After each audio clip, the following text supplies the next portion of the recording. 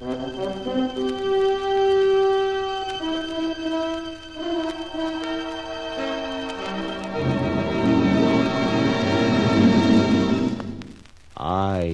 have been here. The Grey Goose, Adventures of a Modern Robin Hood.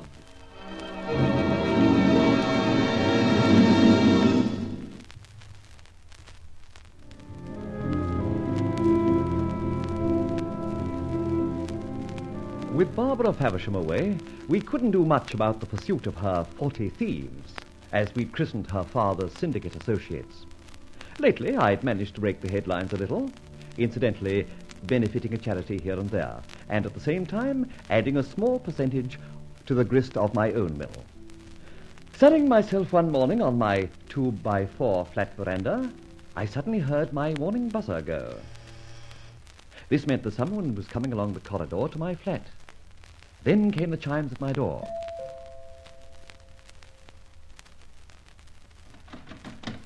Good morning, Fletcher. Oh, is it? Inspector Ben Ford, come in. But my query as to the qualities of the morning are necessarily tempered by the entrance of Scotland Yard. You must have a guilty conscience. What have you been doing? Well, last Wednesday I stole the crown jewels, and yesterday I robbed the Bank of England. Other than that, I've led a blameless life. Well, I'm glad to hear it. Though to tell you the truth, I sometimes wonder how blameless your life really is. Well, upon my word, Inspector Ben, there are moments when you give me goose flesh. Grey goose flesh? Oh, any old colour. Dashed uncomfortable, too. Now, settle down and tell me why you've honoured me with an early visit. Well, as a matter of fact, I've an idea you might be willing to help us. Delighted to be on the side of law and order at all times. Or mostly all times.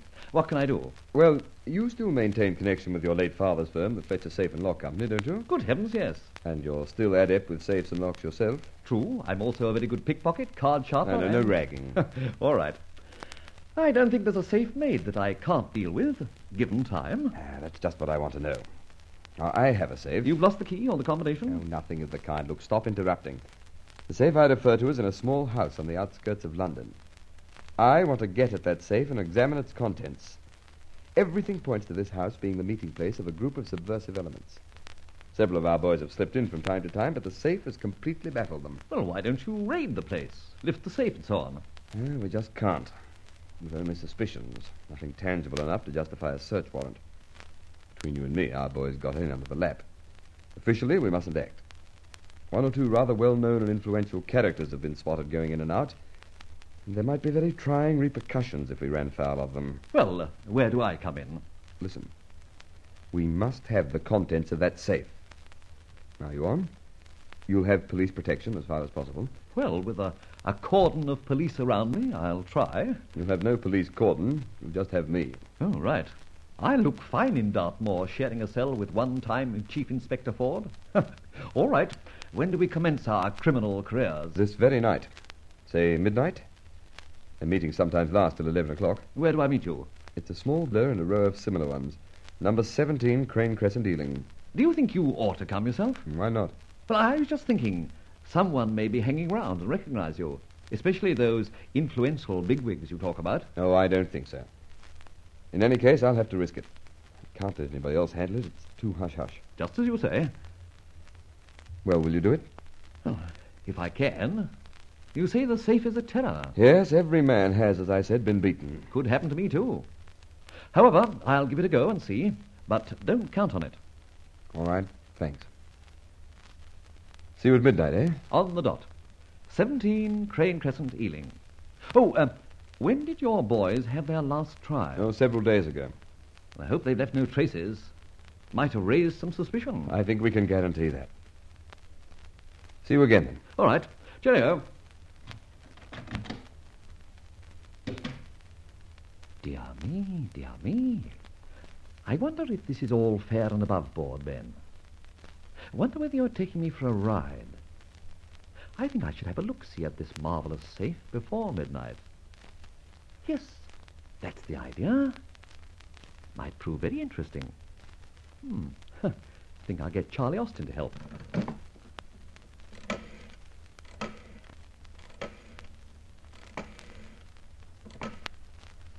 Hello? X here, Charlie. Do you know Ealing? Who's he? Ealing is an outer suburb, Charlie. Could you get out to a place called Crane Crescent at 9 o'clock? Yeah, of course I could. Well, about that time, I'll be walking down there. Join me, will you? Righto, Mr. X. I'll be on the lookout. Good.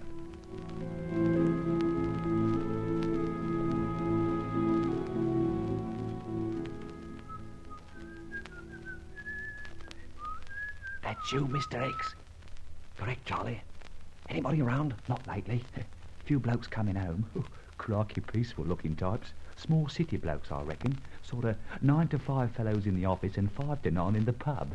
After a hard day's work in the civil service. Well, all seems quiet. So we have to negotiate number 17. Seen any life there? No. Father ain't home yet, apparently. Mum's out and the kids are... All right. No one at home, which is as we want it. There's a safe in there which I've got to have a look at, Charlie. I've got 2 hours and not a minute more. You ready? Rightio. I'll leave the front door to you. Oh, easy, money. These villa doors have all got the same sort of lock. Go ahead, then.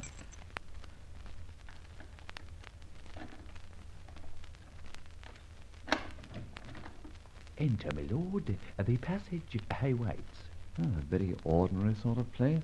Linoleum, cheap furniture. And if they've got a safe, it'll be full of nickel silver teaspoons, I bet. They have got a safe. Look! Oh, crikey. Ooh, now there is a problem. This'll take a long time, Mr. Hicks. Give ourselves till 11 o'clock or 11:30, not a moment more. We'll take it turn and turn about. You start.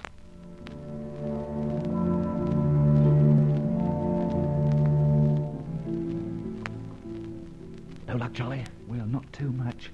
I can match the tumblers, but... Oh, there's another trick. All right, my turn. Take a spell of keeping KV.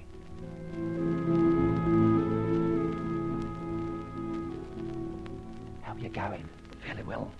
Damn it, there are 11 eccentric tumblers in this infernal combination. 11? Yes. It's a fine job of its kind. Foreign make 2.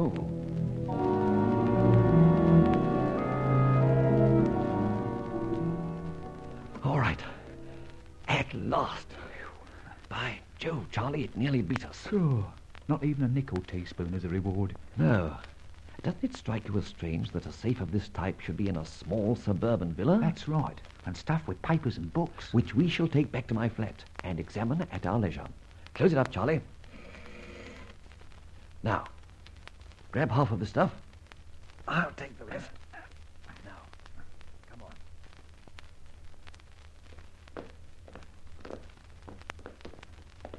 My car's just along the road. What's the time? Just 11:15. My hat. It's a near thing. Just make it, I think. All right. Jump in. What's the program now? This, Charlie. When we reach the flat, pile all this stuff into a cupboard and sit tight. You ain't coming in? No, I've another appointment for 12 o'clock. Maybe back about 2. Don't let anybody in, even if it's the Lord Chamberlain or the King of Cadonia. Got it? Okay, Mr. X. That stuff we've lifted is dynamite, Charlie. And that house is no more a suburban residence than I am.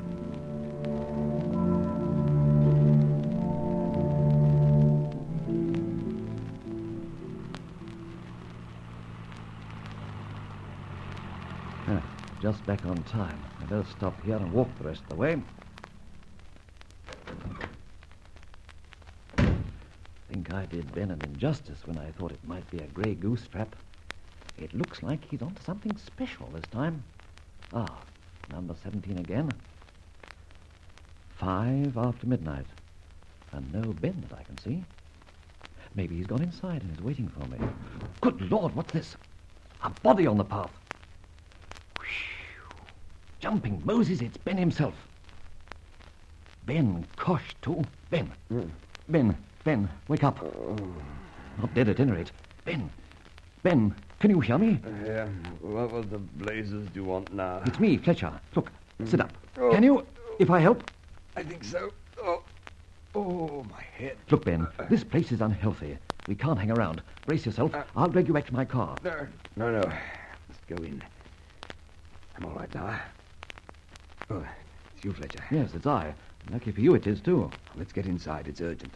All right, if you still feel you can stand it. Yes, I can. Hurry up. Right. It's just a cheap lock on this door.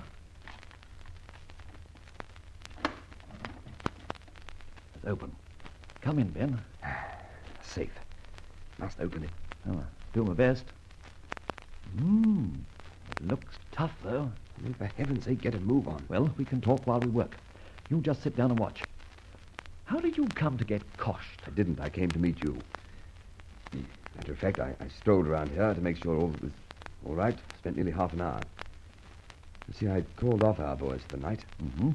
Suddenly came the wallop and I blacked out. Somebody must have recognized you as a flatfoot.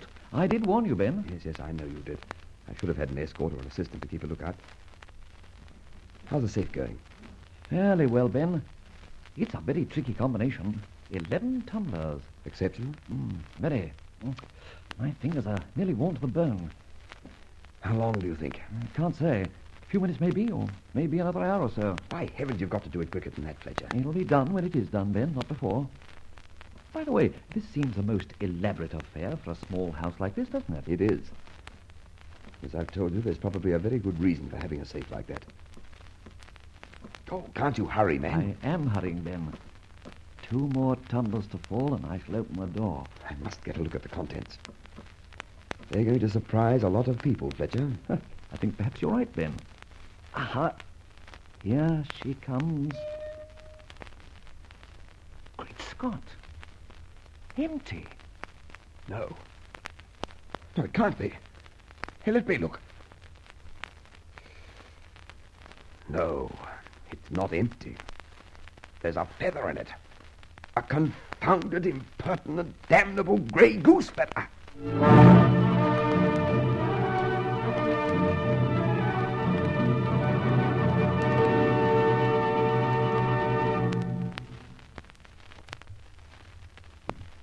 What a climax for Inspector Ben Ford. We can just imagine the silent chuckle indulged in by our friend, the Grey Goose.